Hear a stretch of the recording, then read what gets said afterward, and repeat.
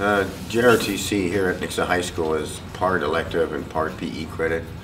This is outside the classroom, extracurricular, and we have several competitive teams outside the classroom, whether it be drill teams, rifle teams, leadership, academic. This is a Cyber Patriot that became available about 4.5 years ago. It's sponsored by the Air Force Association, and I thought it'd be a great way to expand even further. Not a big group, you know, anywhere from 10 to 15 students a year working on this computer technology-based competition, but it's clear that they're having a lot of fun. Anyone can get involved. You just have to have the willingness to. We all had a starting point, whether it was like gaming on a Minecraft server and like coding our own little things or running in internet forums. Basically get some form of computer experience, because like the little bit you learn there carries huge into something like this. The Cyber Patriot team is about to have our third competition. And they've advanced to a third round and reached what we call the platinum level. The top third of the teams are at platinum level, and they were actually are 25th in the nation right now to 500 some odd teams. So we normally have like two sections, the Ubuntu team and the Windows team. Both are very different type operating systems.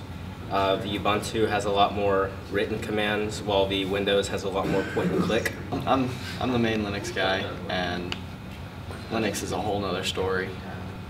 There's a few curveballs that pop up here and there.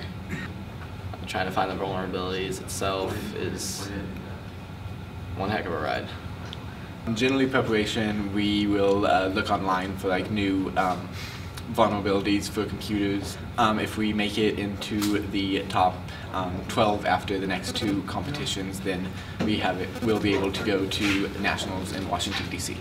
This third round will determine if we move on any further, and they have to find vulnerabilities, ways that a hacker can get in there, and in some cases may have already gotten into it, and they have to stop them and shut down any other way to get in there. So it's a challenge, it really is. It takes 6 hours.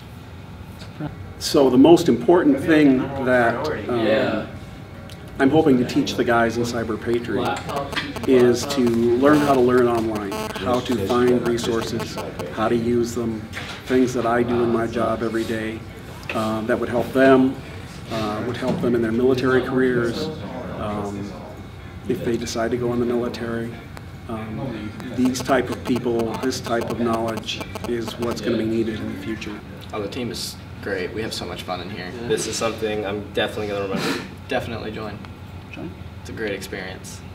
I'd recommend get on uscyberpatriot.org, and they have a lot of information on there, how to form a team or what the concept of the whole thing is, and that's kind of how we got started.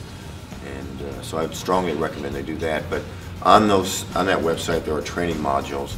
Not great, they're the very basics, but it's a good way to get started.